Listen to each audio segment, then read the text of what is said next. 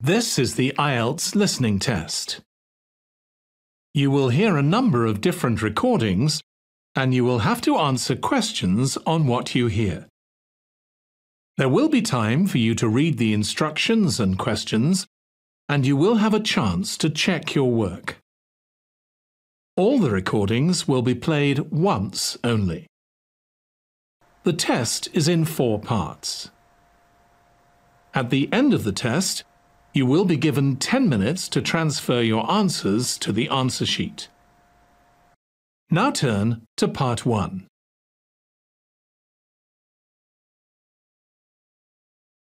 Part 1.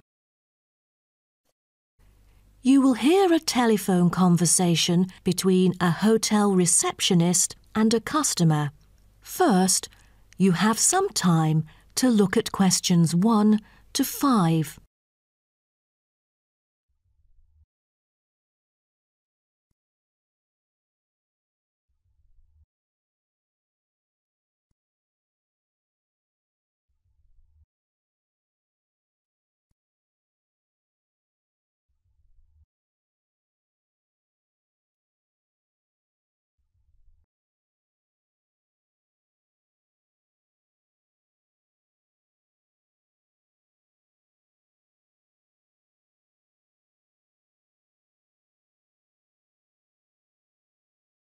Now we shall begin. You should answer the questions as you listen, because you will not hear the recording a second time. Listen carefully and answer questions 1 to 5. Good morning, Sunset Hotel. How may I help you? Good morning. I just saw an advert in the paper about your hotel. Where exactly is it located? We are situated on Sunset Avenue, north of the beach, close to many scenic spots. It is an ideal choice for travellers interested in sightseeing. That's great. Is there a vacant 4-bed room? We'll be travelling with our 2 sons, aged 9 and 11, so it's best that we are able to stay in one room. Let me check. Just a moment. We only have a few 4-bed rooms, and I'm afraid they are fully booked at the moment. The earliest time available is August, but there might be some left in July if a previous customer cancels the reservation. Oh, that'll do. How much would the room cost me? It's €77.50 during peak time, but the price would be much lower during off-peak season, only €50. So, if I book a room right now, is there any discount? Yes. We do offer a 30% discount for any reservation made 1 month ahead of schedule. It is a very reasonable price. That does sound tempting. Does the price include anything? The price includes 2 breakfast vouchers per room per day. You can use them at 2 different restaurants in our hotel. There's also a 20-minute spa trial available, but you have to book it beforehand at the concierge or directly at the spa centre. I'm wondering if there is a hairdryer in the room. It takes ages to dry my hair without one. Do I have to bring one? No, there is absolutely no need to bring that, for each room is equipped with a hairdryer. But I have to inform you that towels are not provided. You'll have to bring your own, or hire some at the front desk. Oh, I see. Before you hear the rest of the conversation, you have some time to look at questions 6 to 10.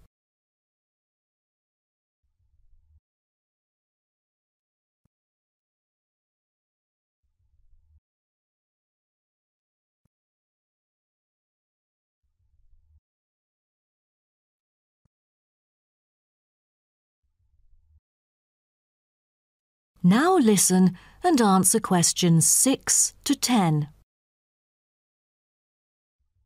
Before making a reservation, can you tell me a little bit more about your hotel? Sure, no problem. We aim to please our guests by providing impeccable service at all the modern amenities, trying to make them feel at home. In the lounge, there are a list of books, ranging from contemporary literature to classic poetry, free for any guest to read. There is also a games room, offering a number of indoor games, including popular board games like Monopoly, as well as the beloved table soccer. A nice place to go on rainy days.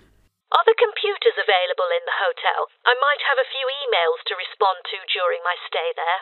I'm afraid we currently do not provide any for our customers. However, internet is available within our hotel premises. Just use the room number and the guest name to log in. That means I have to bring my own laptop then. All right. Because I'm travelling with my two sons, is there anything that they might be interested in? Yes, a popular activity here for children is collecting shells on the beach. Our hotel has a private beach. When there are very few visitors, you can take a stroll down the beach with your children and enjoy some quality family time, undisturbed. That sounds nice, but you see, my boys really love adventure. Is there something more exciting for them to participate in? We do have bicycles ready for hire. You can cycle with the boys along the bush track by the hotel, which is an ideal place to explore the wonders of nature. But because there is only a limited number of bicycles, we apply a first-come, first-served rule. Got it. I think my boys would love it. How can I arrange the payment then? Can I pay by credit card? Of course. We take credit cards. Thank you. You've been a great help. My pleasure, Ma'am.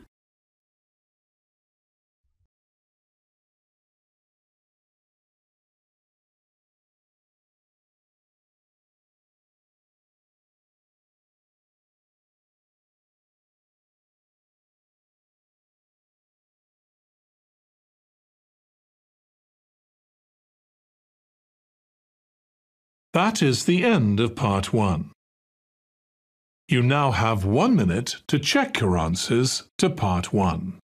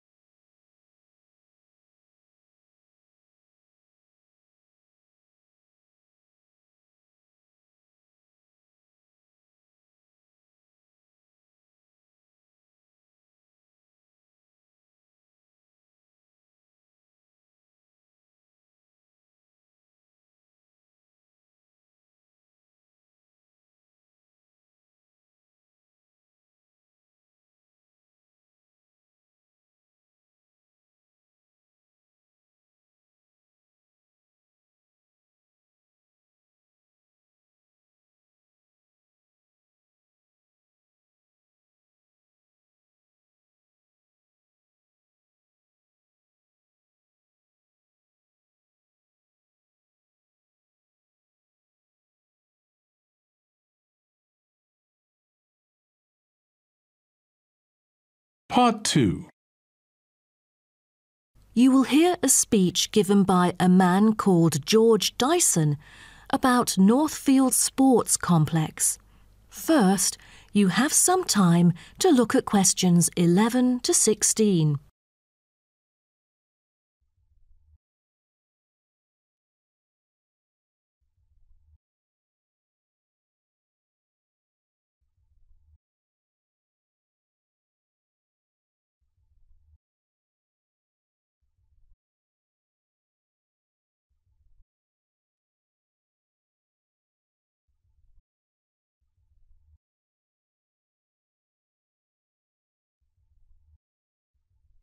Now listen carefully and answer questions 11 to 16. On behalf of Northfield Sports Complex, I'd like to extend our warmest welcome to you all here this evening. I'm George Dyson, founder of Northfield Sports Complex. I am giving this speech today to celebrate a special occasion. We started the business exactly a decade ago, and today we have developed into a large firm with a sizable group of members. We've also been nominated the most valuable company by Greentown at the Yearly Business Awards, which will be held next week. As experienced and qualified reporters, you are invited here to experience and witness this historical moment of Northfield Sports Complex together with us. Situated within the campus of Greentown University, Northfield Sports Complex is a modern, refreshing, and fully equipped facility for sports of all kinds. As part of its commitment to the local community, Northfield Sports Complex is available not only to school children, but also to local residents. It offers a wide range of facilities including a 25-metre swimming pool, paved walking and jogging paths, a well-equipped fitness gym, all-weather pitches, indoor courts for table tennis, tennis and other sports, as well as a renowned skating rink. Different age groups can all find the right sports to participate in. That's why local residents enjoy working out here. As a result, natives here are healthier than most of the people within our nation. The whole town is very proud of having nurtured two world champions who were once both trained right here in our skating rink. Thus, it has become the ideal venue to learn to skate and have fun. But what I take pride in most of all is the skating rink that has stirred the interest of boys and girls here in local schools to skate. Since opening, an increasing number of pupils have been paying regular visits to the skating rink. A new yoga classroom with trainers will be open next month for mothers with babies. They can bring their own yoga mat and work out together with their babies. This will be a great way for them to get healthy and meet other mums. There will also be a brand new gym open to the pensioners in the near future. Just this month, a new swimming pool is open to all fitness levels with special offers for those without a job. Our complex is open daily from 8 a.m. to 9 p.m, except on Thanksgiving and Christmas. We intend to extend our business in the coming year. A list of equipment will be put up for sale, ranging from exercising equipment like cardio machines to sports recovery and injury prevention facilities. Within our complex, we try our best to avoid injuries of any kind. We train knowledgeable staff to guide our clients through correct workout regimens. For those who want to further ensure workout safety, they are welcome to apply to be a member of our standing committee. They are responsible for revising the safety guidelines and supervising its enforcement. Before you hear the rest of the talk, you have some time to look at questions 17 to 20.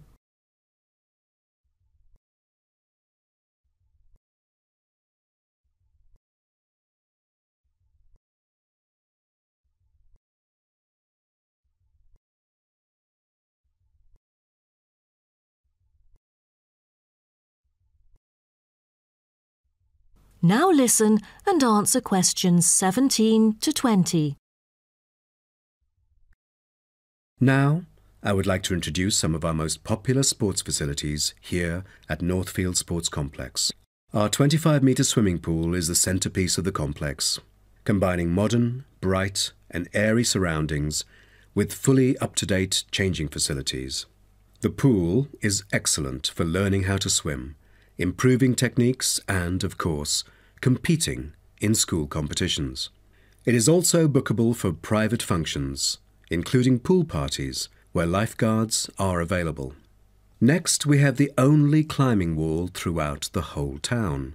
Many would see rock climbing as a type of extreme sport, exposing great risk to those who participate. But actually, under proper guidance and with close supervision by the coach here, it is a perfect sport for the youth to increase their flexibility and strengthen their muscles. I have to mention our skating rink once again. As our most popular facility, it has been prominently featured in a TV commercial we've released recently. There is no other skating rink larger than ours within the whole nation. Also, our state-of-the-art gym is an inspiring place to train and keep fit in relaxed and friendly surroundings. The Techno gym equipment enables our clients to measure their performance. If you book a one-on-one trainer, he or she might suggest a future training plan and help you train more systematically.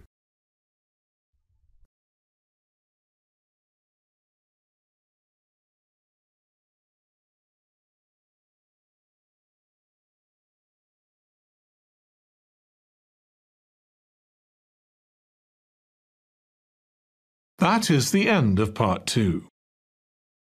You now have 30 seconds to check your answers to part 2.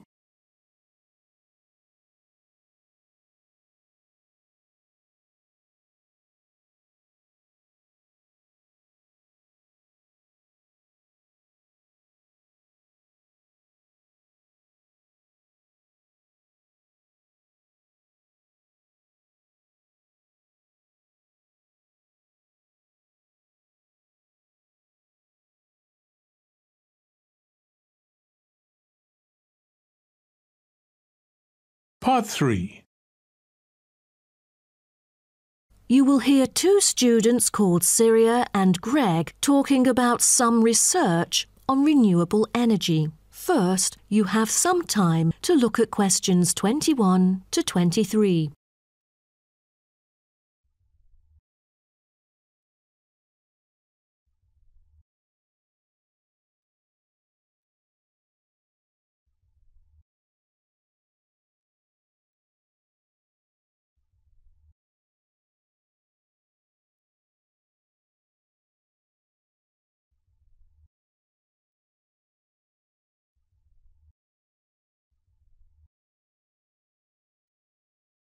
Now, listen carefully and answer questions 21 to 23.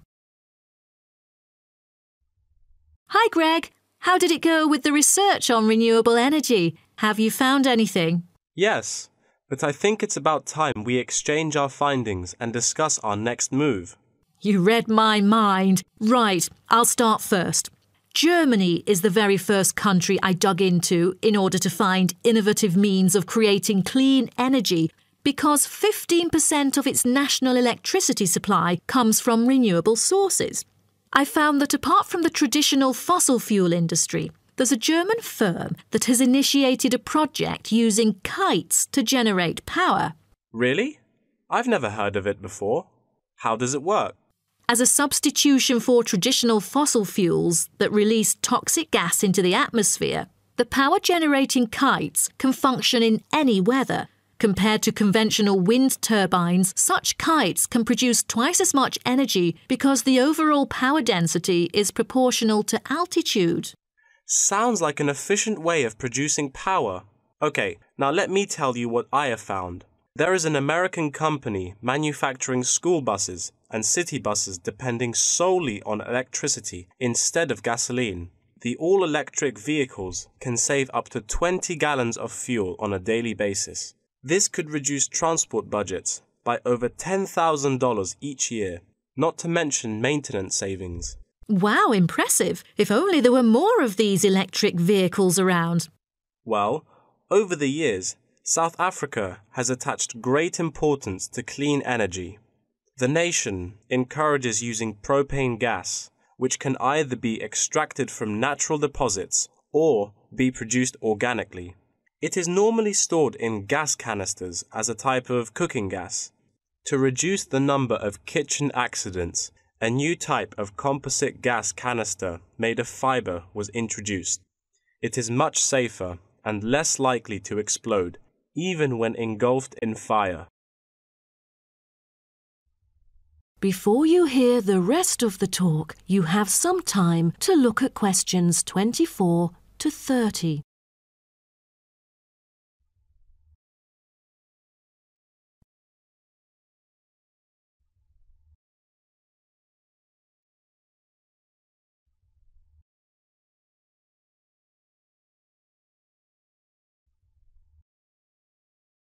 Now, listen and answer questions 24 to 30.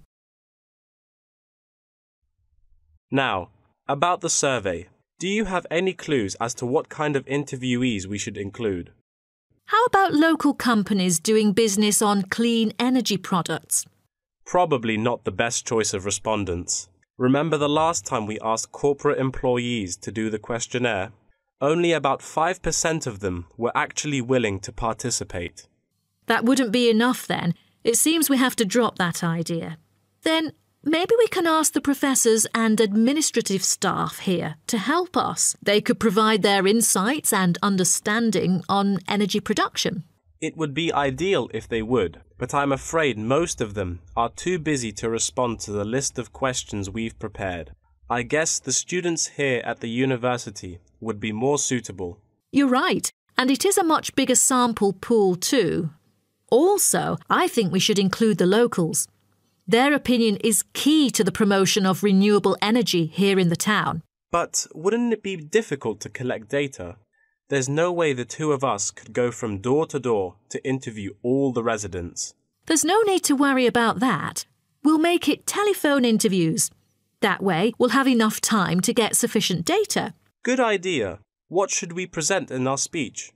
Due to lack of media coverage, the majority of people actually have a limited understanding on renewable energy. Most of them aren't able to identify various types of renewable sources. So I feel we could start by clarifying what it is and the benefit of it compared to fossil fuels. That makes sense. We could start with wind energy. For centuries, wind has been used to do work. With the help of windmills, farmers used to pump water from wells or turn large grinding stones to grind wheat or corn. The windmills today generate electricity. The only problem is that it might not be windy all the time, so it is crucial to choose the appropriate site for wind farms. Well, I think we can also include comparisons between clean energy and traditional energy resources like coal, oil and natural gas. Maybe we can look into the prospect of these conventional sources of energy. The rising cost of fossil fuels and the threat of climate change is a concern to many. Totally. These traditional resources will deplete eventually. Renewable energy currently makes up less than 2% of the world's primary energy supply, and although growing very rapidly, it is not on course to fill the fossil fuel gap. Nuclear energy is another type of energy we ought to mention. Nuclear power plants can produce dependent power constantly and release far less greenhouse gases than other traditional power plants. But most people feel that this type of energy is unsafe because radiation isn't easily dealt with, especially in nuclear waste and maintenance materials. What should we end the speech with? Have you heard about a new type of energy called hydrogen fuel? It is an infinitely renewable fuel that doesn't have detrimental environmental effects. The only problem is that it is so expensive that only wealthy individuals can afford it. But I think overall the benefits overshadow its high cost. I think that even though this new type of renewable energy is too expensive to use at the moment, in the long run its price will go down and become more accessible.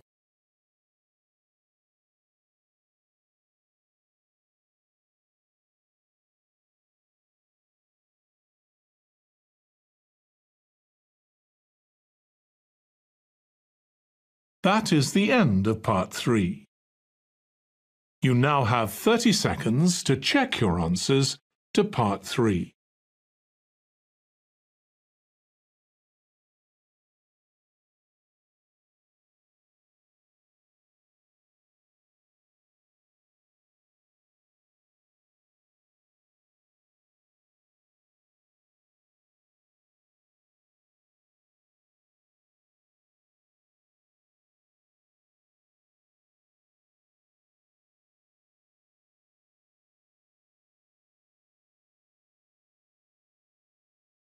Part 4.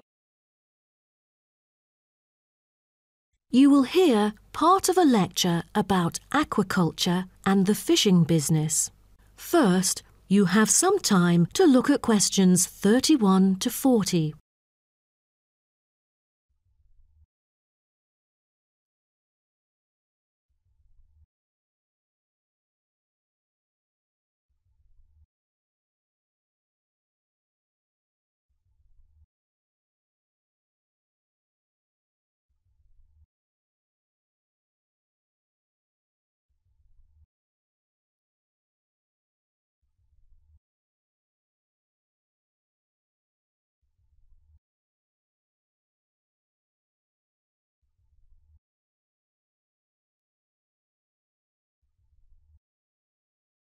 Now, listen carefully and answer questions 31 to 40.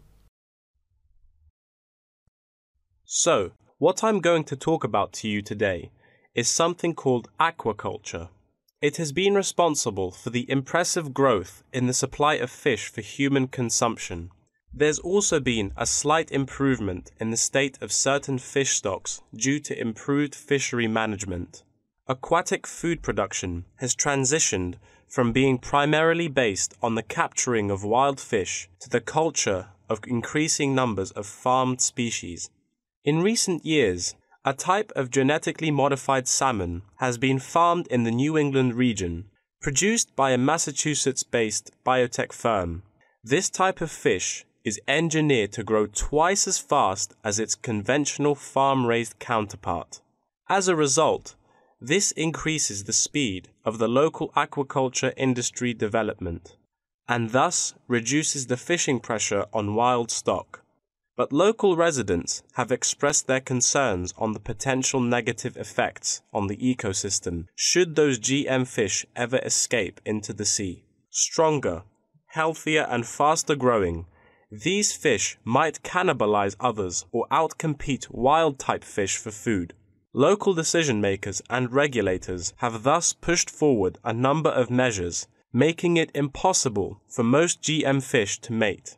A small percentage is able to breed only within confined pools. Despite the economic boom of genetically engineered fish, culturing traditional types of fish is still mainstream among fish farmers.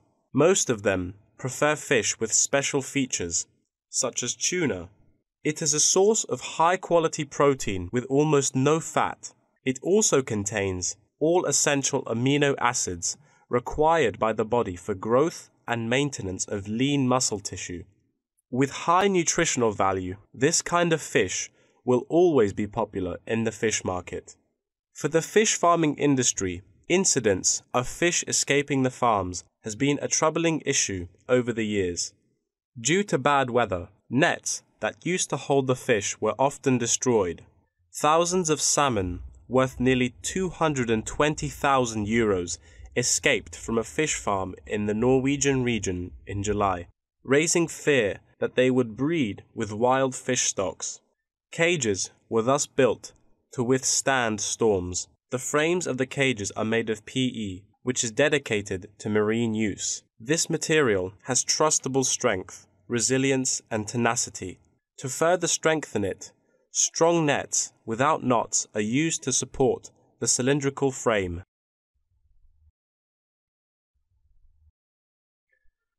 A group of small villages on the island of Zanzibar off the coast of East Africa have been trying to develop a local aquaculture industry sustainably.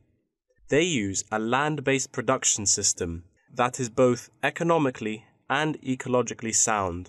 Land-based recirculation can control ocean temperature and optimize growth for the fish that are used to warmer water. All organic waste from the fish is held on land, with incoming water sterilized to avoid disease, which has historically plagued ocean-based farms. The lack of disease means that no drugs are administered to the fish. However, one problem facing the villagers is lack of suitable land on the coast for this system. Hotels and beaches open to tourists take up most of the coastal area. Another problem facing local fishermen is the scarcity of young fish used to breed the species. This predicament stems from overfishing during the previous decades. The local commercial fishing industry has been reduced by 50% for this reason, and the aquaculture industry has yet to thrive. The government has taken a set of initiatives to safeguard native aquaculture and the fishing industry. An open-air seafood market has been launched. Residents are encouraged to support local fish farming businesses by purchasing marine products. As it turns out, there is a public demand for access to locally produced, sustainable sources of fresh seafood. Moreover, local fish farmers are aided to market seaweed and oysters, both of which have additional economic values. Seaweed is used in various ways in cosmetics. Seaweed extract is often found on the list of ingredients constituting creams, soaps, shampoos, powders, and sprays. It is said to be useful in various ways, including the relief of rheumatic pain and the removal of cellulite. Oyster is a source of seafood popular among the local hospitality industry. Served with caviar and champagne, it is one of the world's ultimate luxury foods, appealing to gourmets with its succulent and delicate flavor. It thus appears to have the greatest potential for commercial culture, even though the national and international market has shown demand for marine products in Zanzibar. It is still challenging to survive in the competitive modern fishing industry. The government ought to restore the business by encouraging aquaculture, recreation, and shipping.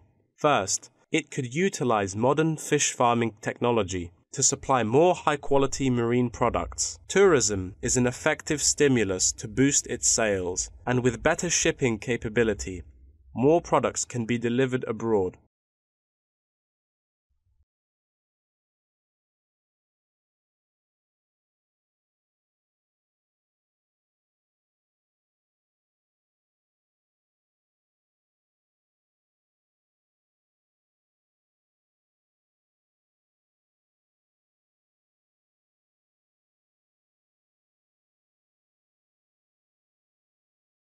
That is the end of Part 4. You now have 1 minute to check your answers to Part 4. That is the end of the listening test. In the Ielts test, you would now have 10 minutes to transfer your answers to the answer sheet.